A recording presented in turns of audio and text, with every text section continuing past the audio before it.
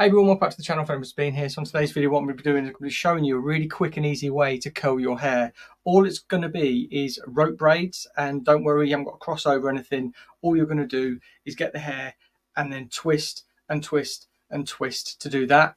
Once we've got the two sides in, we'll twist together, and then that's going to give us the sort of the base for getting the hair set to curl it really simply. So to start, just grabbing Joico's flip turn.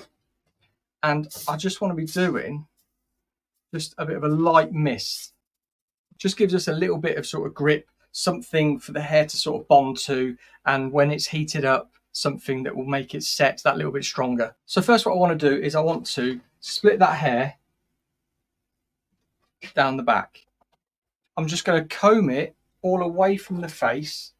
If you've got fringe or anything like that, you can bring that back into it. It's probably not going to be long enough to get in with it. But if you've got longer bangs or face framing, just comb it all back into something quite neat. Doesn't have to be really neat because curls, we want it to be a little bit sort of disheveled and that sort of thing. So now I've got it like that, so you can see, we are just going to wrap it like so. You can see I'm not doing anything really special, but this is called a rope braid. And you can see there, it's just twisted. And I want to do exactly the same on the other side. So we'll comb all of that back like so. And if you were doing this at home, what you could do is, if you've got it all back like that, you could just start to twist it sort of over your shoulder and then bring it back. But I've just got this one in this hand, and then every time I twist, I'm just gripping hold like so. There we go.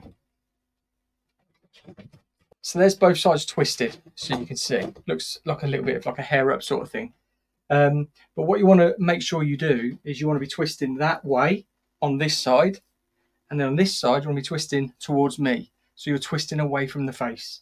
And then you're just going to twist those together. So two rope braids twisting together. And then with the ends, how we do, we just get it and we just twist like that. So that is that. Those two rope braids twisted together. And the reason that we've twisted one side and then together is, like I said, we want them to be twisting that way away from the face, so we can create the curls as if you would get with a tong or straighteners. And then what we do, we get some foil, and I'm just going to squeeze it around both of them. So another one just here. I've got my still holding those ends.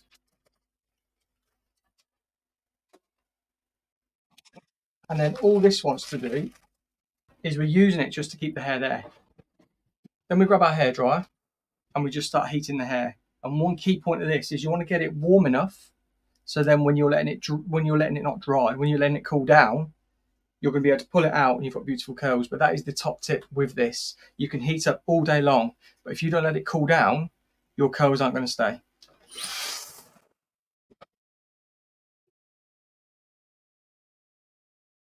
And there we go. What we're going to do is we're going to let that cool down completely. So it's I was going to say bone cold, bone dry. So it's stone cold. And then we're going to pull that foil out, brush it all out, and you can have this really sort of undone wave curl to your hair. All cooled down. That foil's all cold.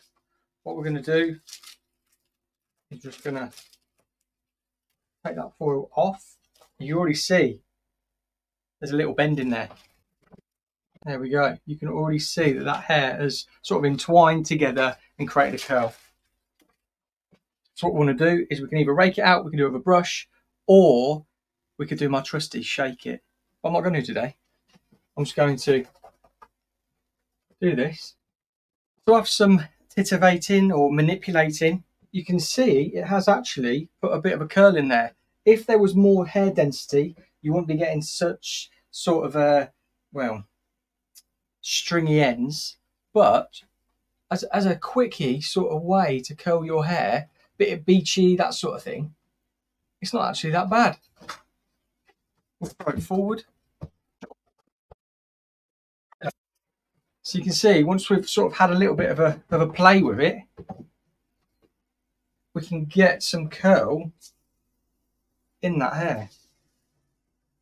Or at least some styling, shall I say.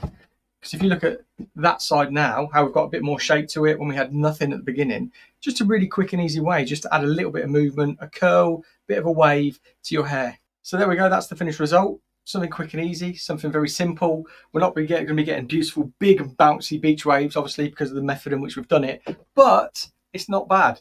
Look at that volume it gives, all a little bit sort of like manipulating and everything like that with some hairspray and getting a bit of movement in there. But that is it.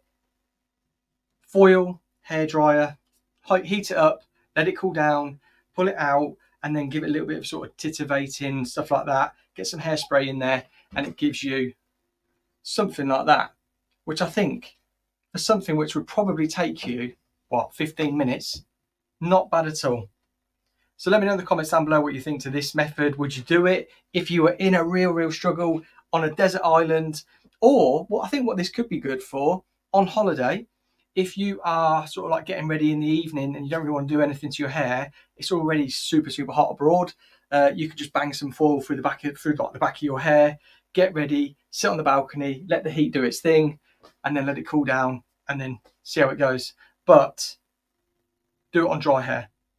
The reason I would say not to do it on wet hair is because if your hair is prone to frizzing, you're just going to end up with it being frizzy. So you can either straighten it before, blow dry it before, let it dry natural, but then run the irons over it, and then just do that. So yeah, thanks for watching, and I'll see you on the next video.